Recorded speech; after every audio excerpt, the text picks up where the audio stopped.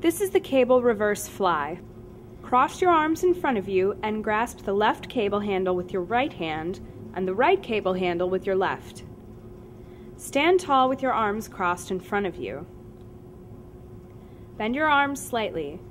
Slowly pull the handles straight out to the sides as far back as possible while squeezing your shoulder blades together. Pause. Then slowly lower back to starting position. You should feel this primarily in the back of your shoulders. Keep the movement nice and slow with your elbows slightly bent. Don't throw the weight back. A little weight goes a long way.